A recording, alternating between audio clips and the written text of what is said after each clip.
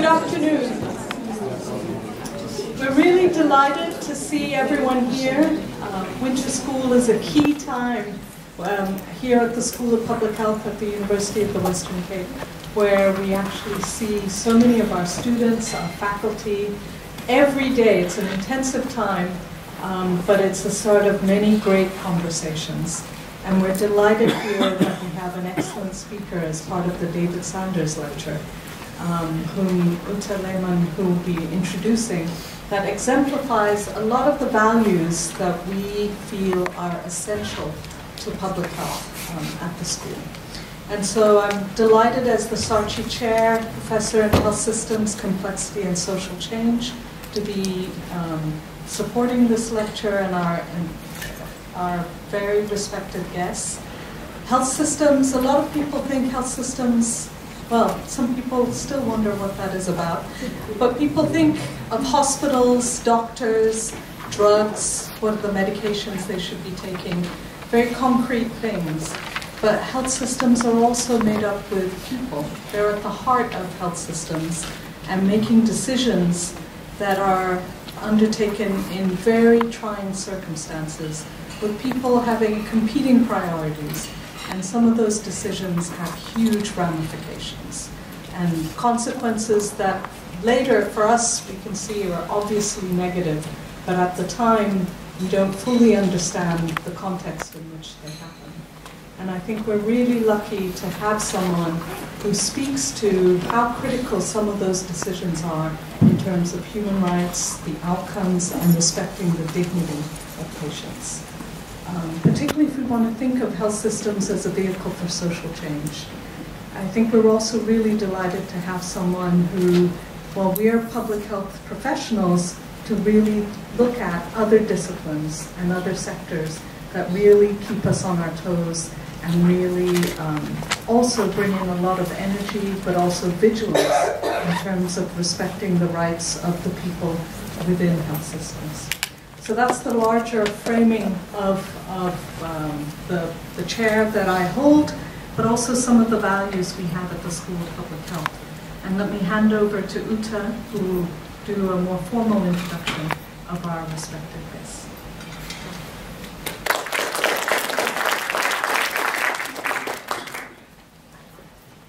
Thanks, Asha, and I won't make it all that formal. My name is Uta Lehmann, and I'm Director of the School of Public Health at the moment. It gives me enormous pleasure to welcome a non-health person to this year's David Sanders Lecture. And as we were making the decision, I thought it was actually quite appropriate that in public health, which is by its nature interdisciplinary, we also talk to other disciplines. We had a historian here once before, Shula Marx. So it's really nice to welcome a lawyer. And an advocate, and one of the country's most impressive advocates, in my view, over the last 15 years, has been involved in a number of really, really important cases that have implications on health rights, public health, and social justice.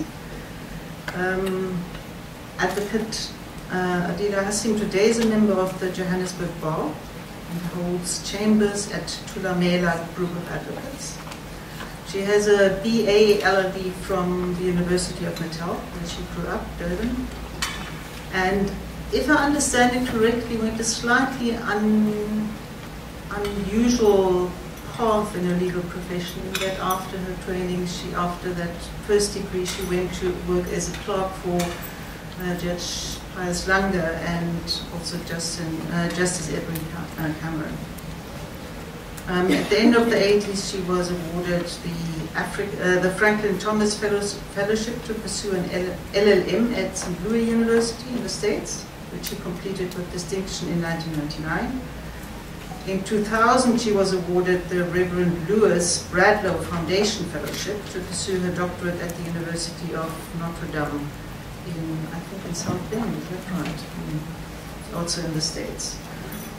The doctorate was conferred on her with honors in 2006, and her dissertation was entitled "The Protection of Human Rights in South Africa from Theory to Practice." So what better title of the PhD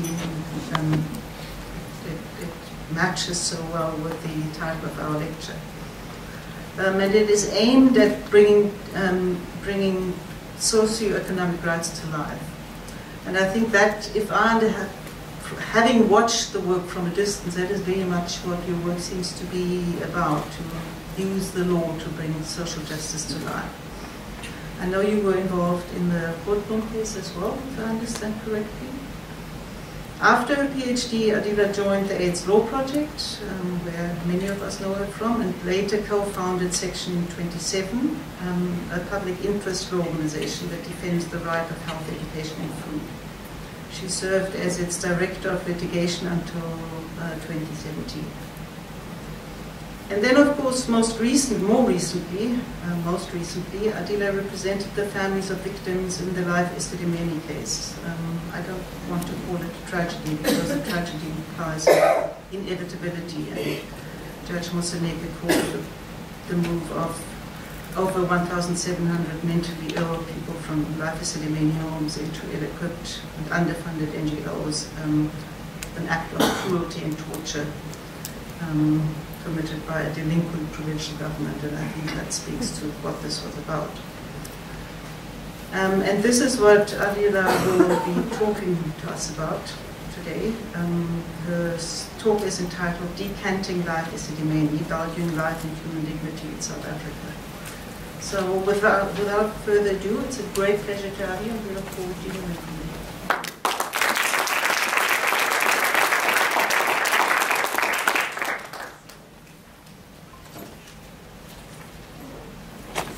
Good evening, everyone. It's a pleasure to be here, especially to speak at a lecture that has David Sanders' name on it. David is a legend of the People Health Movement and public health generally in the country and internationally, but also with other luminaries of public health. And I see so many of you here that I've worked with before, including on military HIV. What did we do?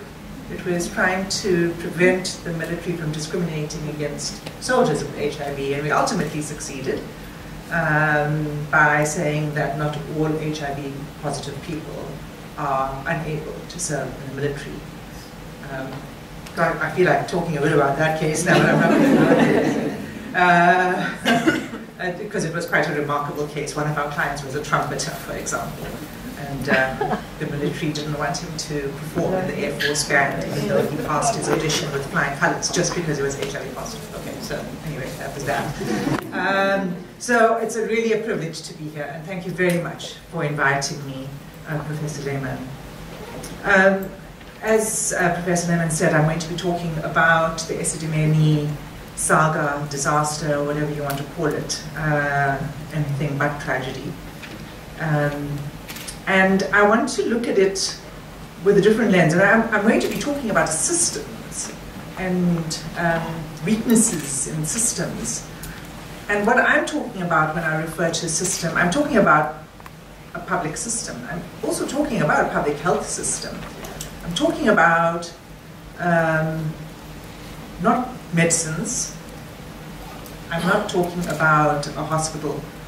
I'm not even talking about private sector versus public sector, but really about who staffs the public health system and what obligations rest upon people who staff the public health system.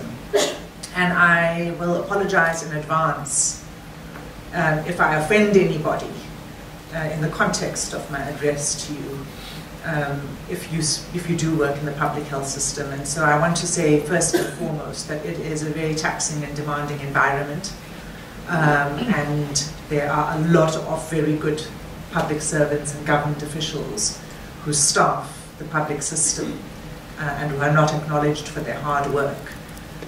Some of the people I'm going to be speaking about don't fall within that category. So I'm not generalizing, but I am going to name names of people who failed the patients, who failed the families, who failed and who failed us all in the process of the Esidimeni project. I also want to say the following, that most lawyers would consider the story of Esidimeni to be a victory from a legal perspective. After all, the families were vindicated in the end, and they were awarded damages for the loss of their loved ones. An absolute first in South African law, because under our law, one cannot claim monetary compensation for the loss of a life unless one can show what that life was worth. That's our law. So, for example, a dependent who is supported by the salary of the mother can claim compensation for the loss of support of that parent if she dies, because her worth can be measured with reference to her salary, her income. One can claim compensation for the loss of a dog, because you can base it on the amount that you may have paid for the dog. But the life of a mental health care user who doesn't work, or a child who has no, or a child who obviously doesn't work, has no financial value in law. So it was unprecedented what happened in the Esidimeni arbitration, and the case before Justice Moseneke really did break new ground. And that is important. It's very important. But I would like to suggest that the story of Esidimeni is not one of victory, but one of law's failures. And why do I say this? Because despite the fact that we have one of the world's most progressive, if not the most progressive constitutions, it was not enough to prevent the loss of life that occurred. Despite several civil society organizations, many health professionals, and the media demanding the protection of the Constitution, the deaths could not be averted. Through the evidence that was gathered in the Esidimeni hearing, I will show just how weak the law is in the face of administrative arrogance. Justice Moseneke described the account of Esidimeni removals that unfolded as one of death, torture, and disappearance. These are not words that are used lightly. Especially in law, there is a specific meaning that is given to the word torture, to the word disappearance. They're not words that one would expect to be used to describe treatment of human beings in South Africa in 2016 at the hands of the government. Why did this happen? Why didn't the Constitution protect the 144 plus mental health care users who died, the 1,418 who survived, and the 44 who went missing? The deliberate and determined forced removal, referred to as decanting, very charmingly by the department. But it's not just a word that's used in South Africa, it's an international description of moving to community-based care. That's not what we are talking about when we're talking about Esidimeni and what happened there. So the decanting project of patients happened in a short period of time, where patients were transferred into unlicensed NGOs without food and warmth. And all of those things is what makes Life Esidimeni exceptional. But what happened, what permitted Esidimeni to happen, was not exceptional. What permitted it to happen was a system of public governance that is broken. There were several governance failures, governance weaknesses, that contributed to the culture of government that made the catastrophic outcome possible. Of all that we learned during the hearings, and it would take me forever if I were to go through all of it, but of all that we learned, there was one vein that ran coldly through the evidence. The repeated claim by government officials that they were obeying orders and that they could not take individual responsibility. Not only did state officials pay no regard to the rights contained in the Constitution, but they blithely ignored their duties under Section 195 of the Constitution. And I don't know how many of you know what Section 195 is, but I will tell you in a while. So let's consider this, what I describe as this, for me, greatest weakness weakness and failure that allowed Esidimeni to happen, and which I will be arguing if you don't fix it, there's no reason why it will happen again. Let's consider that against the backdrop of the facts. And I refer, and I'm going to refer to the facts, what happened. I'm going to remind you what happened. I'm sure you all know what happened and the trauma. But I'm going to remind you because we tend to forget. And even I, who was so immersed in that case and immersed in the families and everything that happened, I very quickly find that I forget little details, and it's not appropriate. It's certainly not for me that I forget it. So I am going to remind you of the facts, and when I refer to the facts, I mean facts. I mean proven facts, facts that were tested, heard, witnesses who were cross-examined, and evidence and probability determined. So I'm not talking about speculation or rhetoric or hyperbole. These were facts. So the decision to move the more than 1,700 mental health care users was taken in around 2014, actually. And the decision was to disperse the mental health care users across the province. And the reason was ostensibly to save costs. The cost per patient per day at Life Esidimeni was 320 Rand. The budget for these patients after the decanting was 112 Rand per patient per day for those who were going to the NGOs. So just imagine 112 Rand a day in order to provide all of the care. This was residential care. Those who were transferred to state facilities, because there were those who were transferred to other facilities like the Cullinan Rehabilitation Center, for example, those patients cost the state almost 6 times more than it cost the state when they were at Life Esidimeni. So the reason was it was about costs, but in fact it cost the government much more by the end of it. And that on the one hand, and on the other hand, the idea that in the name of costs you would budget 112 Rand per patient per day versus the 320 Rand that we were paying as citizens to Life Esidimeni, 220 Rand per patient per day, where by all accounts the patients were relatively happy and coping in that environment. Now, that was the reason.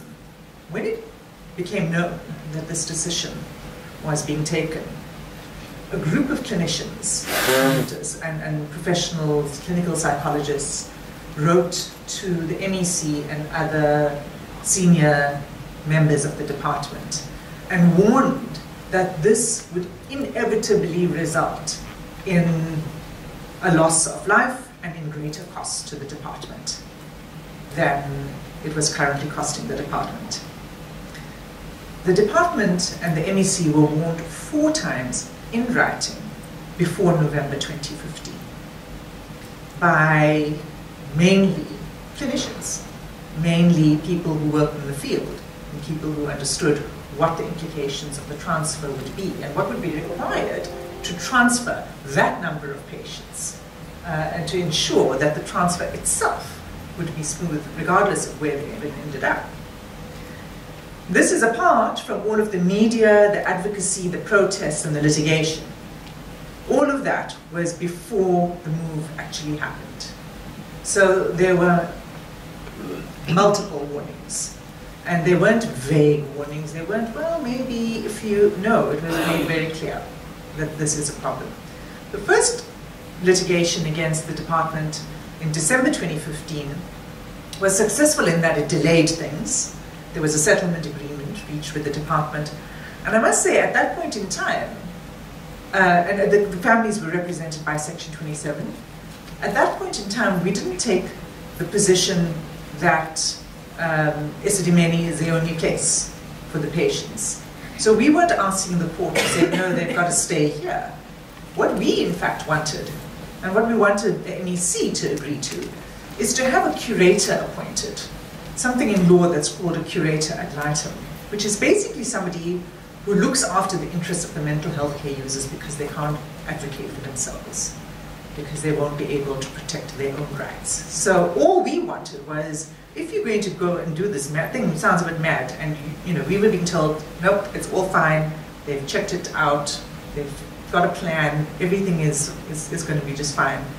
And we said, well, then at least have a curator appointed to protect the rights of the mental health users. Fairly, uninvasive request, which was turned down, and eventually we had reached an agreement which they reneged on. That was December 2015. When we asked, when they reneged on the settlement agreement, we began writing again. We began demanding again through lawyers' letters for responses. The response from the MEC was the following. It wasn't intentional. It was actually copied. It was in a thread of an email that she had sent to someone else that was forwarded to us, and so that's how we saw it, and it became part of the evidence in the trial. Her response was, and I quote, "Please get our legal team to get involved in this process. HOD and Dr. Lebete," HOD is Dr. Salabano, HOD and Dr. Lebete, you have to drive this process to provide leadership. These NGOs, meaning Section 27, SADAG, Depression and Anxiety Group, SASOP, Society of Psychiatrists, these NGOs are dishonest! Exclamation mark, exclamation mark, exclamation mark. Please treat this as urgent! Exclamation mark. Qedani. That was her response to us. It was that those NGOs that were trying to protect the rights of the mental health care users were being dishonest. So they were quite a cast of characters, let me just say, on the government side. And I will refer to some of them by name. Some of the key people were the MEC, Mahlangu, Dr. Salabano, who was the head of department, Dr. Manamela, who was the head of the Mental Health Directorate, and Ms. Dumi Masondo, who was the chair of the Mental Health Review Board, who, as it turned out, owned a funeral service, who also assisted in this process. So that was December, and then January, renege on the settlement agreement. In March 2016, the civil society organization SADAG and SASOF discovered that the department intends to begin the move, and their first batch of 54 mental health care users were going to be transferred to a facility called Takalani Home, which was classified as a facility for children with severe or profound intellectual disabilities. None of the 54 mental health care users was a child. And the mental health care users had a variety of mental illnesses, including dementia, behavioral problems, hypersexuality, schizophrenia, and severe cognitive impairment, and a mix of adult, male, men and women in a children's facility. And so the attempt to stop that move in court failed, in part because the department misled the court, something that Dr. Salabano admitted to under oath in the hearing. He perjured himself in that case, which is what contributed to the department succeeding. And when they won that case, that was when the floodgates opened, and that was when the mass transfers began, which was in about April 2016. There was no open procurement process for the services that were required.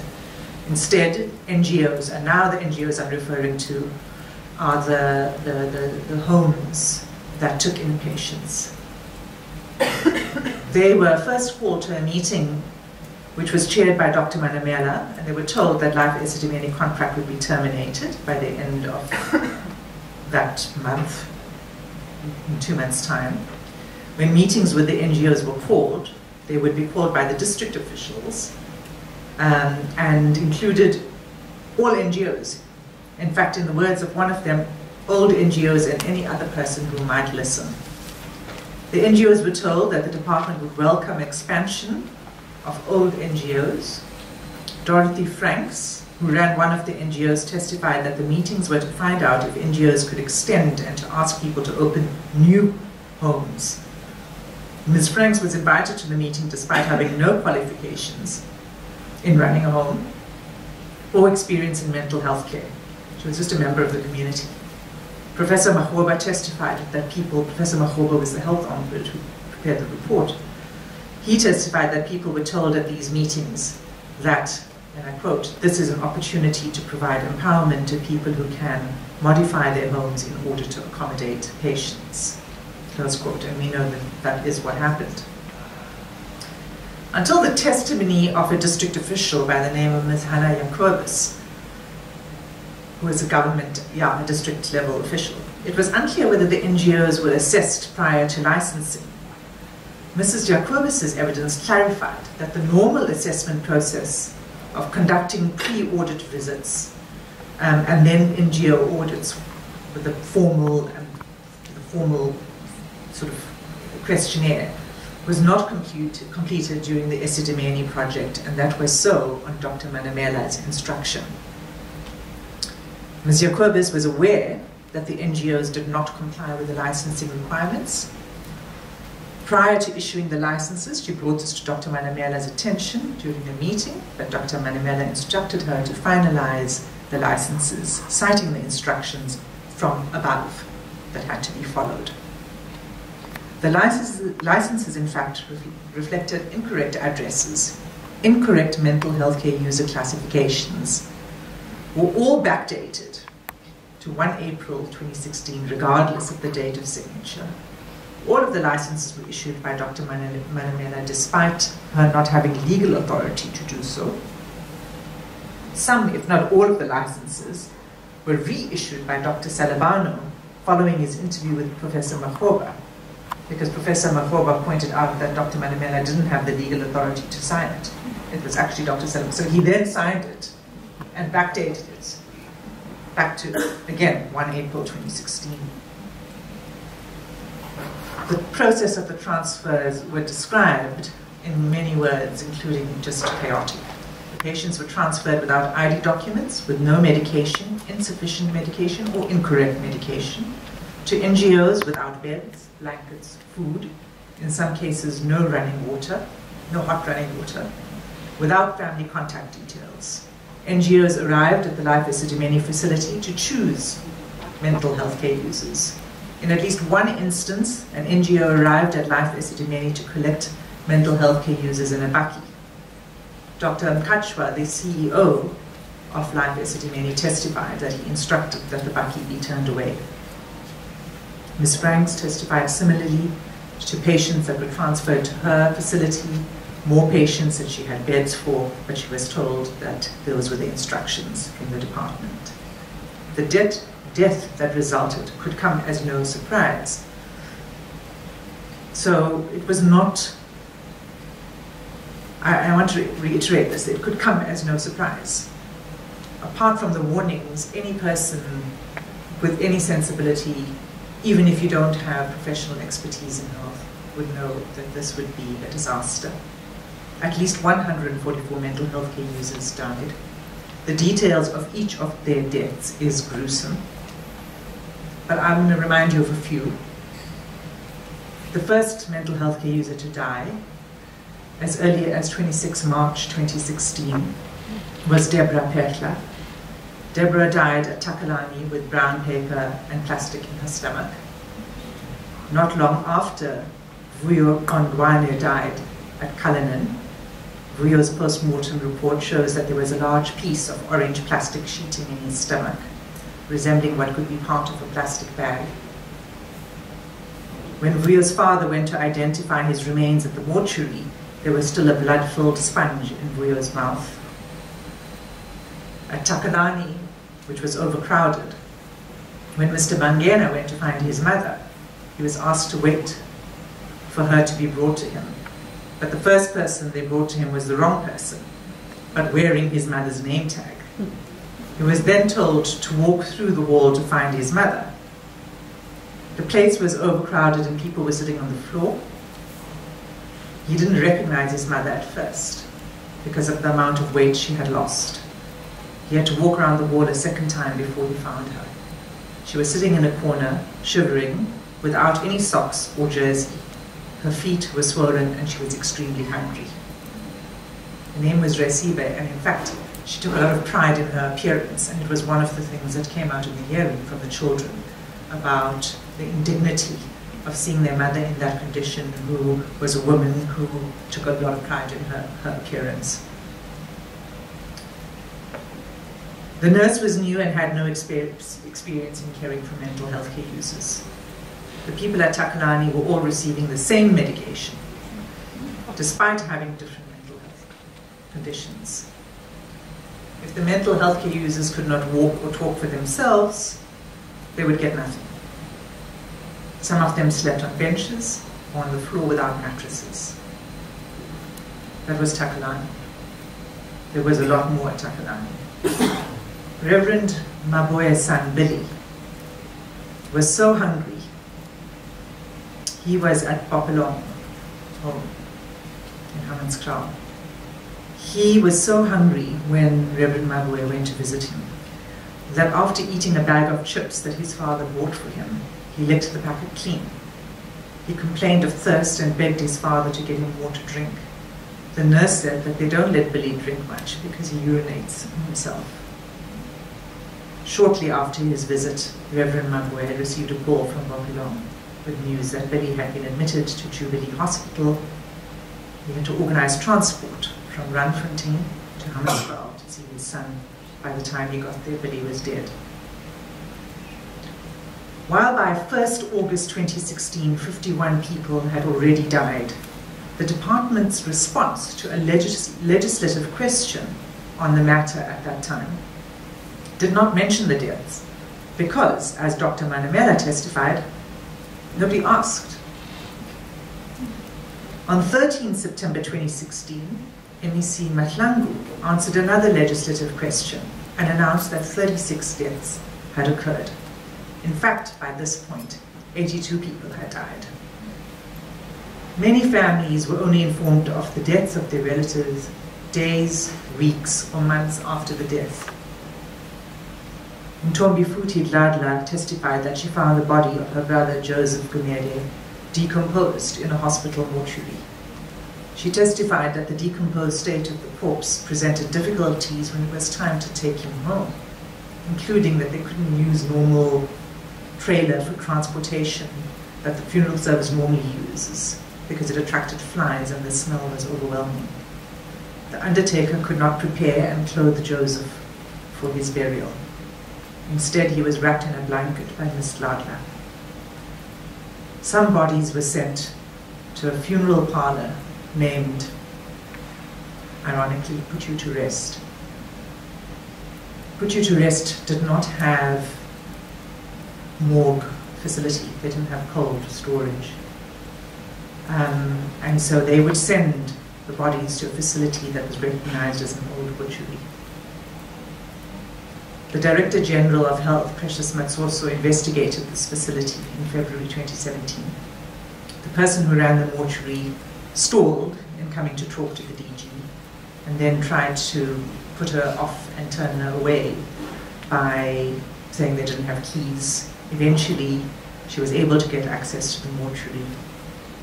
She discovered what was going on, and she also found out that there was another facility called Royal Funeral Parlor, and that there were more mortuaries involved in what she called this scheme. That's what she discovered as her investigation continued upon the complaint of the families. So those were some of the experiences. Any lay person would probably say that this amounts to torture, but being law, we have to call experts to prove and to testify and to give expert opinion as to why this counted as torture in the law. And there were several experts who testified about the cruel and inhuman treatment that had been meted out to the mental health care users and their families. Ms. Coralie Trotter, a clinical psychologist in SACA, said the following at the hearing, and I quote, on the word torture. She said, "It is a strong term. I think once you've decided that a group of people is undesirable and you dehumanize them, then actually you are in the terrain of torture. So if you take a group of people who didn't know the move was coming up, weren't prepared for it, and they moved on the backs of trucks, tied with sheets, without supervision, without ID documents, without wheelchairs, without medical files, this is no longer a human endeavor. That in itself is a torture. The withholding of water and food, that's torture. When you torture people, that's what you do. You play around with food, you play around with water, you deprive them at a sensory level, you overcrowd them. And all of these features of actively torturing people presented in this situation. Professor Dye characterized the conditions as inhumane, cruel, degrading, noting that for her, the evidence of the bereaved families brought back to her memories of the manner in which people were mistreated during apartheid.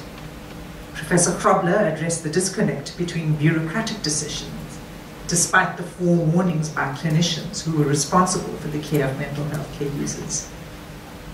And he testified simply, and I quote, "I'm trying to put the two together. So you have clinicians and you have managers. And there's a disconnect here. The clinicians are clearly stating that they are foreseeing disaster. On what grounds does a manager then say they cannot foresee a disaster? It has already been expressed that a disaster is coming. So for a manager to say, I could not foresee, means that they ignored the opinion of the clinician. It just means that they just did not listen.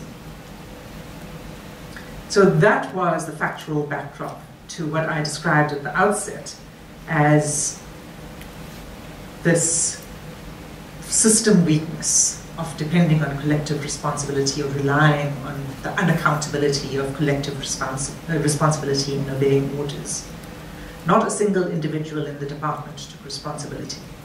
The officials involved in decision-making and implementation were eager to issue individual responsibility in favor of collective responsibility, despite his senior position and his acknowledgement that he was the person signing documents and approving the project.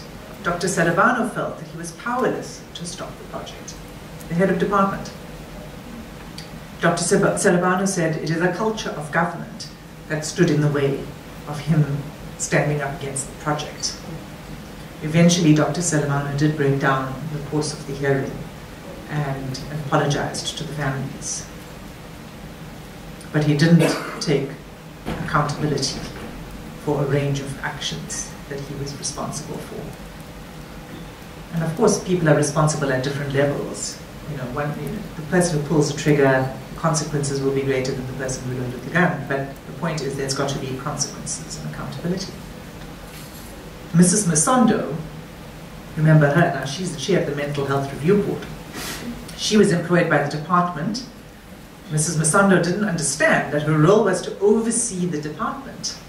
And she saw the board as being subservient to the Directorate of Mental Health, rather than being the task to review decisions affecting mental health care users. And she testified that she trusted that the department had done the necessary research and were just doing the right thing. Ms. Daphne Ndlovu is a social worker at the Cullinan Rehab Center. She testified that she had to obey instructions when mental health care users were forcefully transferred, and proper procedure was not followed. She took orders from the CEO of the Cullinan Rehab Center, who appeared to take orders from Dr. Manamela. Ms. Ndlovu said that the project was characterized as, I quote, instructions from above, and that phrase came up all the time, instructions from above. When asked why she failed to speak up, she responded, "We have raised our concerns as a team, but our CEO is telling us that this is an instruction. Let's do what we were instructed, because I'm also being instructed from above." Ms. Franks, Dorothy Franks, Anchor NGO, testified that she knew shunting mental health care users like cattle was wrong, but that was the instruction from the department. And she also said they didn't give us any option. Dr. Manamela, the head of the Mental Health Directorate, key linchpin in the entire process, said, I quote, "It was not within my power, Justice. It was not within my power, at Milo, to do anything," when she was asked by why she didn't try to stop it. she also emphasized she was carrying the instructions of my seniors. I want to now just quote a few parts because I think Dr. Manamela's testimony was quite remarkable for somebody at that level of seniority within the department. And she initially tried to avoid coming to the hearing, and we had to issue a subpoena to get her to the hearing. And then when she did come, she was on for one day, and then cross-examination began at the end of that day, and the next day she didn't come because she said she was feeling sick. So she was trying to avoid the cross-examination and then was forced, because when you're under subpoena, you can go to jail if you don't obey the terms of the subpoena. So she was forced to return a couple of days later. So she takes a stand in relation to this question of obeying orders and collective responsibility. A certain advocate put the following to her. I'm quoting, "And you have spoken to us, you have answered a little earlier about the fact that you are not obliged to obey an unlawful order. Is that correct?" Because one is not obliged to obey an unlawful order in the public service. Manamela, that is correct. Advocate, "And if there's a conflict between an order from a superior and your own ethical obligation to respect the rights and interests of patients, which one would you prioritize?" Manamela, "The patient one." Advocate, "You would prioritize the patients." Manamela, "That is correct." She later admitted that. Actually, she never admitted it, but it was clear from the evidence, obviously. Advocate, "Did you support this decision to terminate the contract?" This was after a long questioning, and she wasn't answering the question. So the actual transcript reads, "Did you support this decision to terminate the contract? That was my question." Manamela, "I implemented as they wanted the decision to be implemented." Advocate, "Did you implement it even though you didn't support it?" Manamela, "I can't answer that one." Advocate, "Why not?" Manamela, "No, I can't answer it." Advocate, "Why can't you answer it?" Manamela, "Because I can't answer it." It was part of her, she said, went on to say, was within a delegated duty and within her area.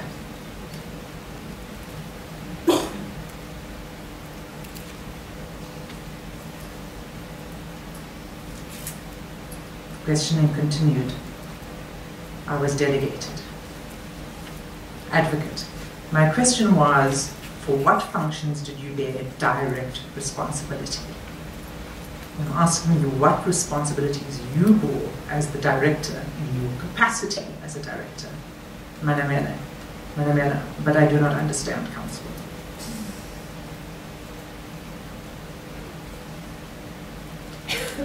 Judge Masaneke says to Manamela, "And you were in charge of the implementation of the plan?" Manamela, "All of us were in charge because we were giving reports to the NEC." Masaneke, No, in the pecking order, you were the one who was in charge of the implementation of the plan." Manamela, "I will say my unit was in charge at that time." Manamela, Masaneke, No ma'am. Manamela, "Why should it be a personal person?" Masaneke, "Because you had the authority." No response from Dr. Manamela. As for the MEC Mahlangu, she testified, I quote, "The government decision is never an individual decision, and to say that it was her decision would be misleading." So, in the face of all of this, my proposition is that the law is simply ineffective when it comes to dealing with this level of intransigence. The political concept of collective responsibility, it's a political concept, it's an incident of democratic centralism. It's got no place in the administration of a government department. It has seeped into the administration through its political roots, as if it were a laudable tenet of governance.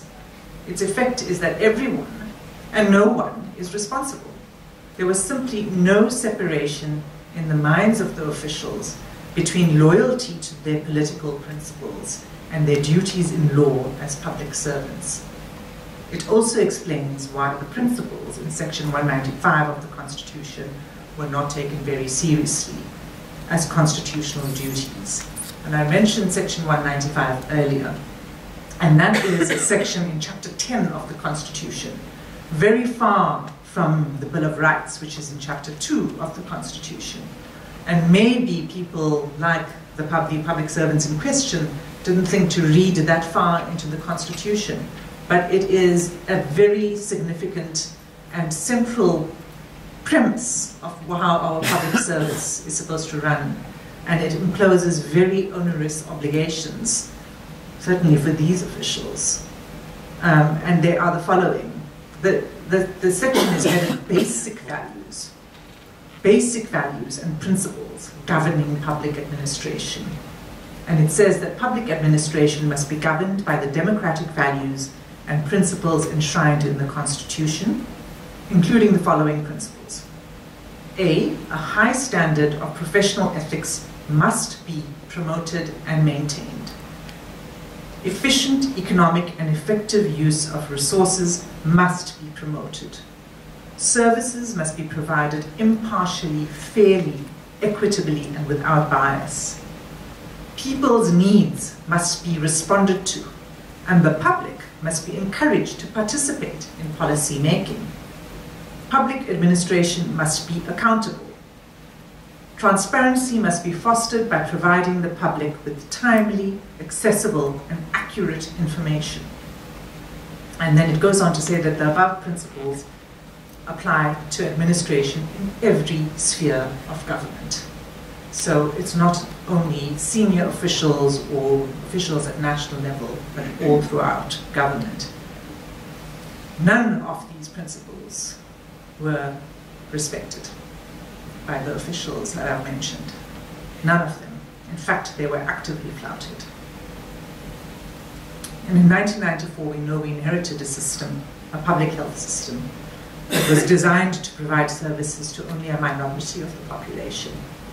In the years since then, the system has weakened.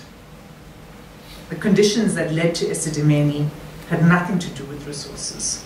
It had everything to do with civil servants who did not perform their jobs in a manner consistent with the law, with the rights of the patients and their families, or in accordance with professional ethics.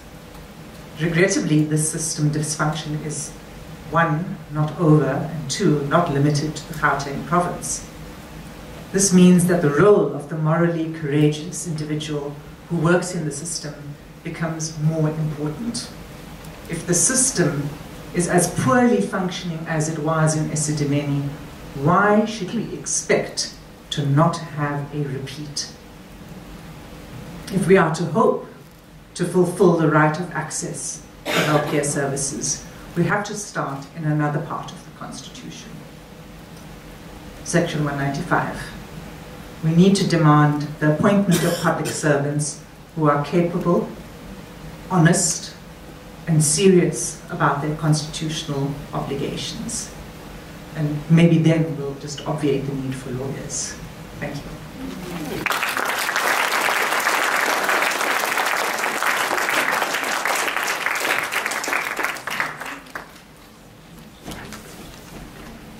I think we have some, maybe we'll open some time for questions, and then I'll invite Professor David Sanders to give a vote of thanks.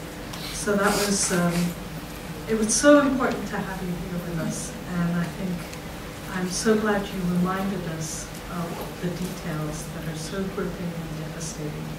But it's an issue that must be talked about to keep current in terms of moving forward, how we handle and improve the system so that it really does, so that these things don't happen again. But let me pause and look around the room and see.